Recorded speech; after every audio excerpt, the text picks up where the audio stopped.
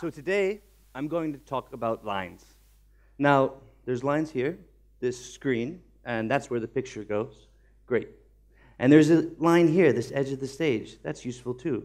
That keeps you there, listening to me here. Well, I hope. The world basically is full of lines. We need them, right?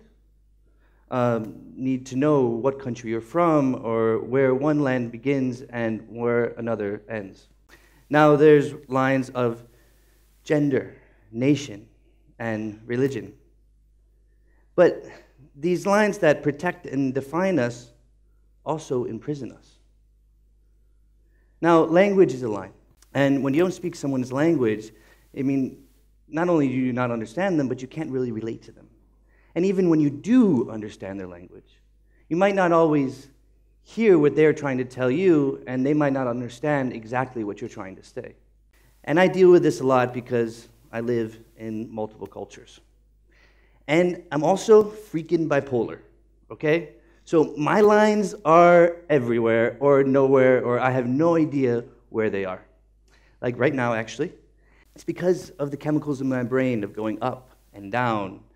And within that, I need to find a place of the in-between, a place of stability, where I can look at both the highs and the low and understand where to go. So the thing about lines is, if you zoom in on the line itself, there is a space. And that space is where I have found myself existing. Now, it's a space where two worlds exist, one culturally and one chemically. And within this line, I myself become able to create something from both the inside and the outside. So all of this new work that I'm doing actually comes from a story. Basically, in a state of mania in 2012, I decided I wanted to become a scientist. So I said, okay, I'm going to go to Doha, and I'm going to become a scientist. I'm going to study at UCL Qatar. I'm going to study object conservation. Now, Qatar is crazy expensive. Like, all my money was spent on eating, and basically a beer there costs like $15. So I couldn't create the work that I used to create. And I spent all my time studying, and as an artist, it was very, very difficult. Because I was studying something that I wanted to become. I wanted to research, and I wanted to learn all these new things, but I couldn't create. All right, now I have no money. What do I do? This is what I used to do, actually. I used to make these large ceramic trees made out of porcelain, out of soy sauce and vinegar pots. I used to make these huge ice installations of life-size sculptures that I made in the middle of August in Beijing. After that, I had pneumonia. And I used to make these underwater sculptures, these bicycle installations that via electricity and mineral accretion, I would turn them into living coral reefs. Or pottery. I used to make these plates that were based off of book covers I found in Qatar, or these jars that I made in Jingdezhen based off of Chinese deconstructed comic books. In 2012, I had a show at the Smithsonian in Washington, D.C., the museum. And so fast forward, a year later, I'm in Qatar now. And I hadn't written any thank you notes. And my mother always taught me that I should write them. And if I didn't, I should feel incredibly guilty. And I did. So I had to do and make something from what I had around me. So all I had were the objects in my room, a camera, and a bootleg version of Photoshop. And this is what I made. So very ghetto. It was something I sent out to everyone. It's amateur and everything, but it had thank you on repeat in GIF form. It wasn't perfect, but people loved it, and it got my point across. So I started making more. Father's Day gifts and happy birthday cards and things about one-night stands that I hoped would turn into two, but this one, I'll be honest, did not. So GIFs at that time period were becoming a form of communication. And this form of communication was this new way to express yourself on multiple ways through some of the media we consumed. And I wanted to take that information and merge it with my stop motion. And after I graduated, which is the first piece I made, which is called Ardon Go, a piece by an African Afropop rapper in Sierra Leone who's a doctor by day and rapper by night. His name's David Senge, and he's also a TED Fellow. And so he gifted me the music, and I digested it. And I made something of my own, and something that I could really, really understand. And I think using these GIFs, in some sense, I took from the world around me, I made it something that was me, but in actuality, it was we. It was taken from the world around us. It was us. GIFs exist without lines. That's the thing about GIFs, okay? And they're silent. There's no words. There's no line being drawn. And within that, you transcend a type of communication. And you, whether it's gender, color, or culture. And it's also taken from these objects around us, or shared common experiences, or taken from the media we consume.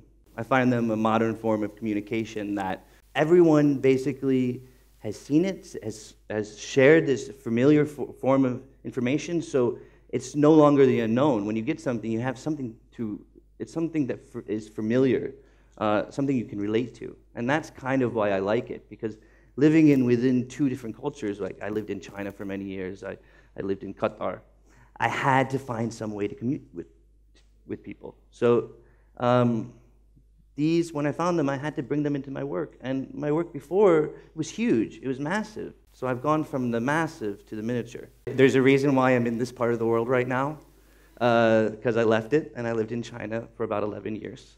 But it's also a part of me. It's my second language. I moved there in 2005, and I went to school there. I got my degree in sculpture at the Central Academy of Fine Arts. It took me forever to learn Chinese, okay? It took me forever. But I had about 2 years, and it was like the first thing my teacher told me after 2 years of studying and him not talking to me, he was like, Joey, 你的中文好多了，可是你的教书还是很差. Which is basically translated to, wow, Joey, your Chinese has gotten so good, but your sculpture still sucks.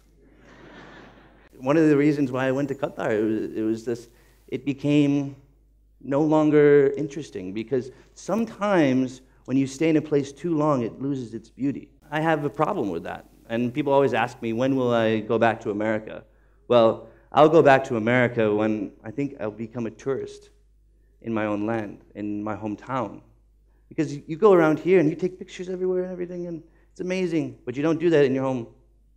But your home is actually a really beautiful place. And that's what I'm kind of trying to do with objects, to show people that actually the objects around us that I'm animating are right in front of us, and anything is possible. Let's go to where I'm at now. I'm in Kathmandu. And Kathmandu is a little less intense than Delhi. I love Delhi, okay? But I can only take it for like a couple weeks. And Kathmandu lets me chill. That's where I made this. GIFs. And that is an object. That is a shared experience. And that is the media we consume. That's from Ardon Go, okay? What I was going to say is that GIFs exist in the in-between. That there are no lines. That within that place, there is no end, there's no beginning. You don't see the end or beginning, you just see the middle. And that middle is where you focus. And I don't know, I love that. I get passion in that. I get passion, and that's why I bring it into my work. And that's why I animate, and that's why sometimes I spend all my time on the computer doing this, because it's my passion. Okay, well, that's RuPaul on the right, and that's Honey Boo Boo on the left. And basically, in this talk, what I was going to say in this section, because there's something in between, but before that, there's another slide. I was going to talk about what I'm making now. Pretty Child. It's a song by this Gujarati artist from Bombay, and it's a song that needed to be crowdfunded, okay? And within that, we asked people from all over India, okay, use the platform Wishberry, and asked them to donate 51 rupees, and in exchange, you get to be in the film. you send in a childhood photo, okay? So selling cameos to the masses. And the way I understand things and visualize things is through these types of GIFs. So this is what helps me get through it. RuPaul was in a cameo that I remember from a childhood, and this is Honey Boo Boo, who's a child that media I consumed. And in between there's some rupees from the game Zelda. So now let's go to this cat. Shit. What is he doing? He's looking at me. I dealt with what I got, okay? And I wasn't afraid of that, okay? I wasn't afraid of what people sent me because, honestly, they did not send me childhood photos. They sent me cat photos. But the thing that I was most afraid of was that I had to lose control of my creativity. I couldn't do this alone.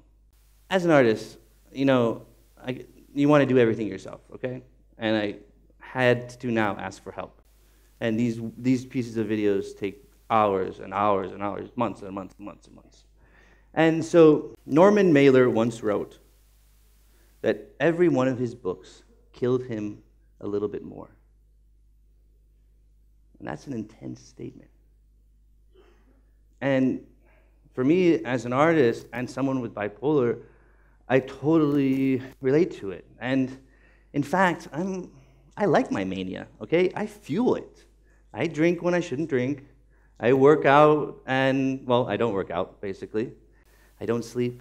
I work too much. I eat dal makhni instead of just plain dal. Tastes good. But anyway, what happens is that when the piece of work that I have made finishes, I'm down. I really, really go down. And I can barely have the courage to show the work that I just killed myself for. Which is actually, today, really important because I finished this video yesterday. So I think of it as a Darwinian Peter Pan ideology. Now, Peter Pan is innocent. Children are innocent. And you have to have a type of innocence to trust. So therefore, to survive, you kind of need to be like a child. I just want you to know one thing. Let a little part of you be a GIF. Okay? No end, no beginning. It's just somewhere in between where you're just you. And within that is actually kind of what fueled this work that I'm about to show.